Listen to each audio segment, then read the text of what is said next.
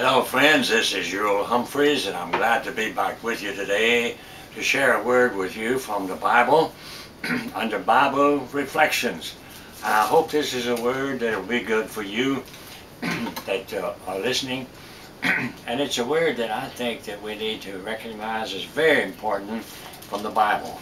I believe it'll be a word for you that you need today. This word is, I've entitled, Some Things That We Need to Do.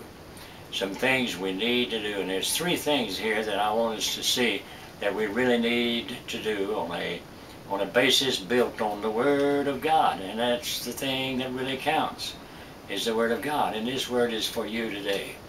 I'm reading from the book of John, the 17th chapter, which includes the actual prayer of the Lord Jesus.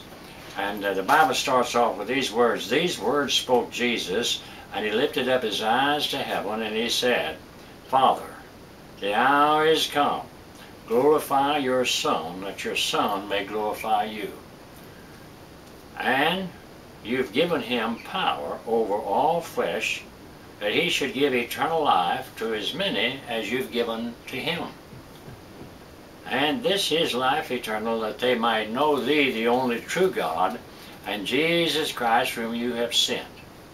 I have glorified you on the earth. I have finished the work which you gave me to do. Now here's the three things I want you to see real briefly in about 10 minutes. Three things that are so important. Three things that will change your life and will glorify God and please the Lord. First is, we need to glorify God. Jesus said in verse 1, Father, glorify your Son, that your Son may glorify you. And so we need to glorify God. We need to glorify him.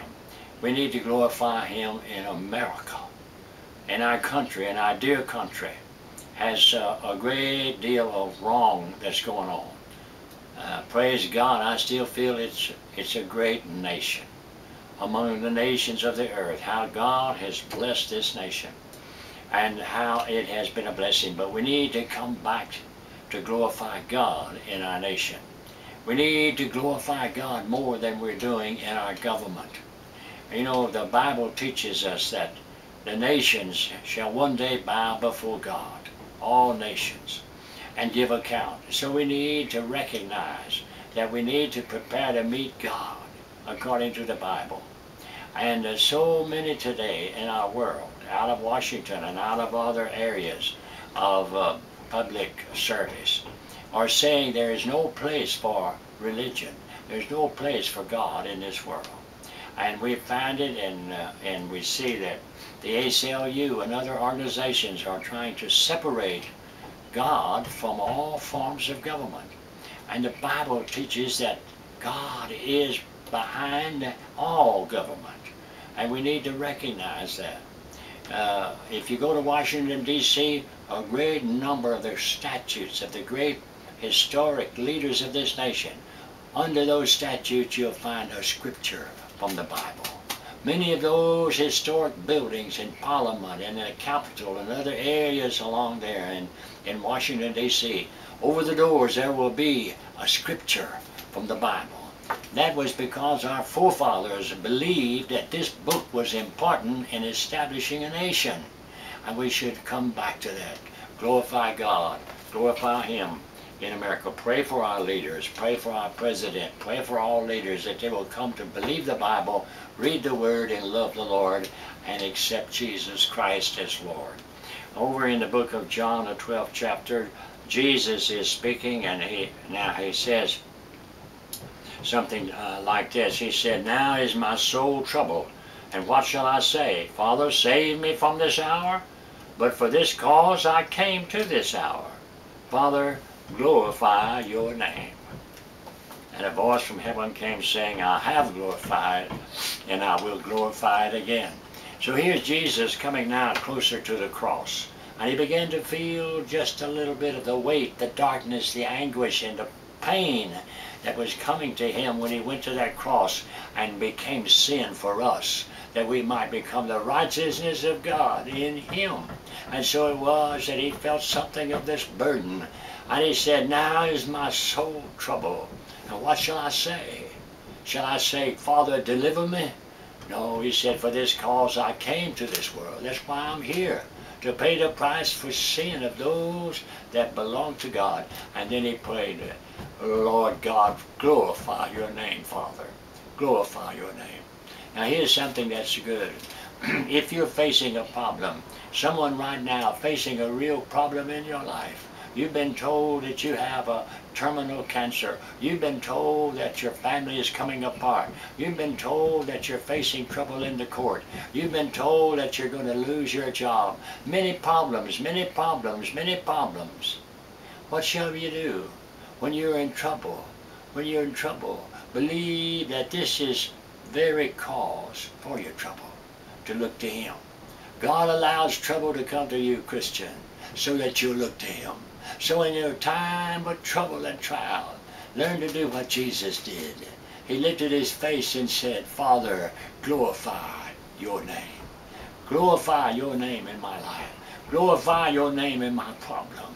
Glorify your name in my suffering. Bring it to pass, and God will do it. Praise the Lord. We need to see then the importance of glorifying the Lord. And over in the book of Matthew, in Matthew, we read an interesting word in the 4th chapter of Matthew. Jesus said, so let your light shine, that others may see your good works and glorify your Father, which is in heaven. So Christian, learn to live, to walk in the light of the Word and the light of love. Learn to forgive, learn to look up, learn to quit worrying and seek the face of God, and the Lord will give you light. And thank God for your troubles as well as all your blessings. And the light will come. Glorify the Father. Secondly, notice what Jesus said. He said, you have given Jesus, you have given Him power over all flesh, that He should give eternal life to as many as you've given Him. So He said here, you've given me, as the Son of God, power over all flesh. And He had power over flesh. He could heal the leper. He could give sight to the blind. He could save the lost. He could redeem. He had power, power, even over nature and all articles of power in nature. He raised His hand in the storm on the Sea of Galilee and said, peace, be still. And the wind ceased and the storm stopped and it was calm. Oh, He had power on this earth. But He said He had power so that He would give eternal life to as many as you have given to Him. Now here's a point of deeper theology for you, and we need to think on it a moment, and that is that there is a number the Father has given to Jesus that will be saved. When He came down here to die on that cross, He loved the world, the whole world. But He didn't choose the whole world to be saved, or else the world would be saved. But He chose some out of the world to be saved. And those are the ones that we must reach. I'm speaking now to some out there. Some of you will not believe. You will not believe because you are not chosen. You will not believe because you're not of His sheep. But some of you will believe because the Spirit of God is touching your heart and drawing you to Christ. And you are the one Christ died for and redeems by His blood. Oh, praise the Lord. He chooses you. The Bible says we have been chosen from the very beginning to believe in the Lord Jesus Christ. And so Christ redeems us. He said, I have given eternal life to as many as you've given Him. When Christ came down here to die on that cross, He knew for whom He was dying. He knew those that He was dying for. He knew those that would believe in Him. He knew you before you were born. He was God, and He is God, and He saves us by His grace. Praise God. Number 3, it is in when He said, now, Father, glorify me with your own glory, because I have finished the work which you gave me to do. We need to finish the work. We need to finish the race. And if we're in that race, Christians, stay with it. We need to finish it. We need to go on and keep going until we get through. Over in the book of 2 Timothy, Paul, at one time in 1 Corinthians, he said, I'm not ready to go yet because it's not my time yet. I need to stay here to help you. But here he says in 2 Timothy, the 4th chapter, writing from prison in Rome, here's what he said, I am now ready to be offered, and my departure is at hand. I fought a good fight. I finished the course. I've kept the faith.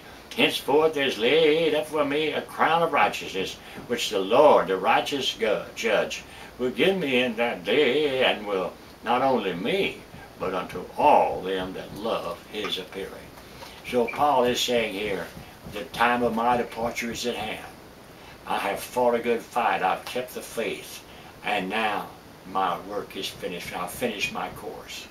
And there's laid up for me a crown of righteousness, which the righteous judge will give me in that day, not to me only, but all those out there that love his appearing, coming back.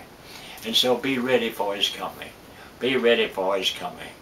Oh, thank God. Glorify, number one, glorify the Lord. Number two, find the lost and win them to Jesus, those that God has given to him. And number three, finish the race. Stay with it, Christian. Don't give up. Keep going. God's with you, and you're going to come through. In Jesus' name. Call on the name of the Lord forever, and he will save you, and your sins be forgiven. In Jesus' name, amen.